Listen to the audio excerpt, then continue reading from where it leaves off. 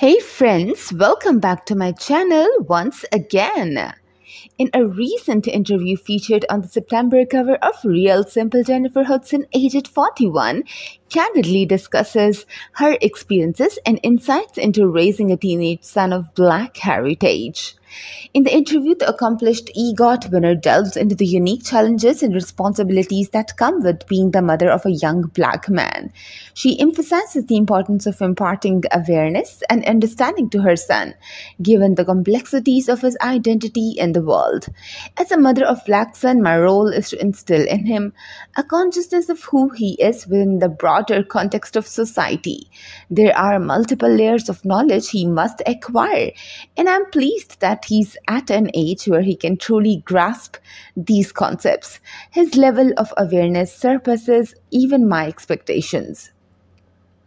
Hudson goes on to share a poignant anecdote that underscores the significance of self-expression and identity. Her nearly 14-year-old son, who attends a predominantly white school, proudly displays a voluminous afro hairstyle along with a hair pig. Hudson gently educates him about the powerful statement his hairstyle makes.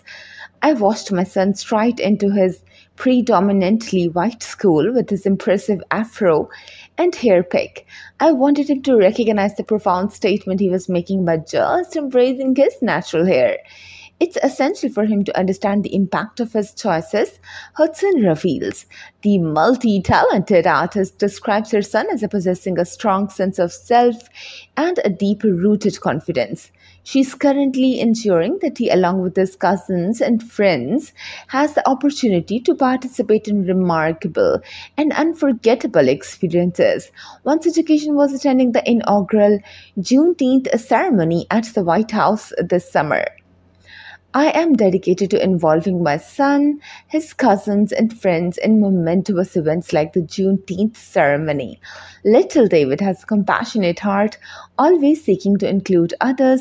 I agreed to perform at the event with the condition that I could bring along my boys. I want them to have cherished memories of being part of history, she shares. Singing at such an occasion is an indelible memory I will forever treasure. As the new chapter of high school approaches for both Hudson and her son, they find themselves in uncharted territory. David and I often joke about how we are both embarking on a new school year, albeit in different ways. My son's schedule is quite demanding, and I'm committed to being there for him. I am currently learning how to manage this new phase, Hudson reflects. That's all for now. Subscribe for more.